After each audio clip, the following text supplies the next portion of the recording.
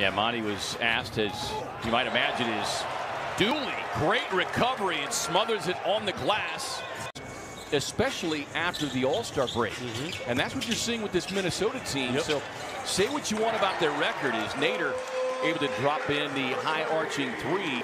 Yeah, I think in many situations, and that call is a great example, you don't mind that as Dooley leaping high and hammers it home on the follow. Yeah, I think in many situations, and that call is a great example, you don't mind that as Dooley leaping high and hammers it home on the follow. Still looking for his first points tonight after the 42-point explosion last night. Layman a block from behind.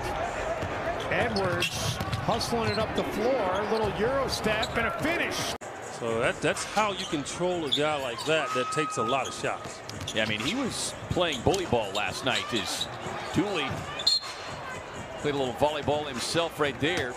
So that's how you control a guy like that takes a lot of shots. Yeah, I mean, he was playing bully ball last night. As Dooley played a little volleyball himself right there.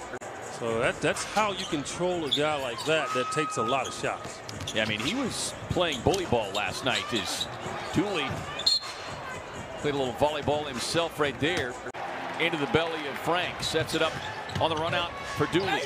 Off the window. And they're going to call an offensive foul on Abdel Nader. Into the belly of Frank. Sets it up on the run out for Dooley. Off the window. And they're going to call an offensive foul on Abdel Nader. But you can see, like Mikel, that Langston really has worked on adding that mid-range to his game. As Nader gets across the lane, gets the finish of the foul. Nader, 6'5", 225. Here's Paul, drops it off to Dario, finds Bridges, swings it out to Nader, who just checked in. Dooley gets hung up in the air, can't get the runner to go. And they have a play where they'll give him the ball. I mean, a few weeks ago against the Lakers, he looked like Akeem Olajuwon. And I think DeAndre has to continue to work at that aspect of his game. Jared Culver checks back into the game. Got a few minutes in the first half. Backdoor cut from Noel. Payne trying to draw the charge, won't get it. Good rebound in traffic by Dooley. Rebound Payne. They've got numbers. Thought about the three, gives it up to Nader. Turns the corner, gets inside. Strong finish for Dooley. On any shot here, Suns have to make sure they get back defensively. Catch a break there as that one got redirected. They kick it out to Nader.